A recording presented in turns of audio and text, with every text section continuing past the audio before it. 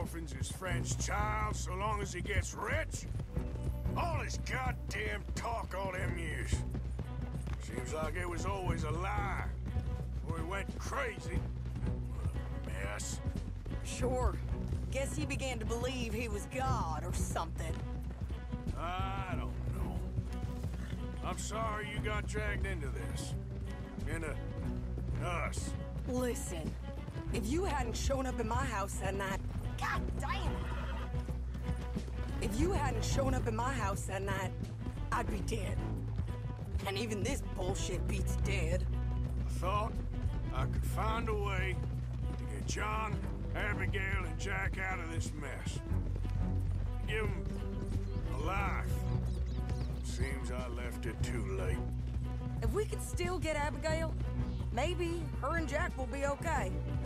John, Hosea, Mac, Davy, Jenny, Sean, Lenny.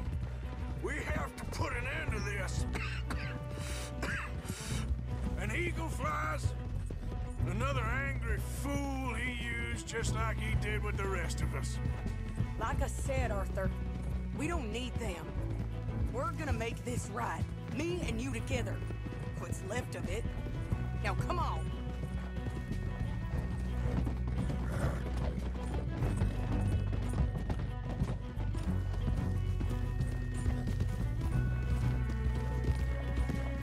Okay, here we are. Let's ditch the horses and come up with a plan.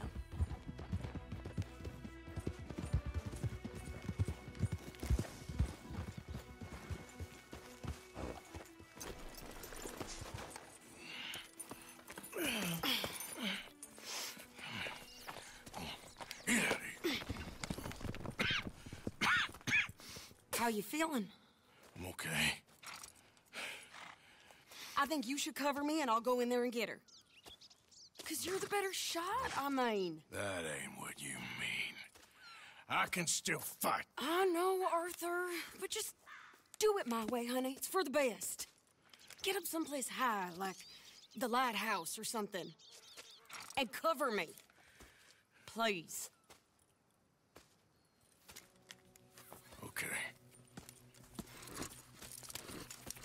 Get.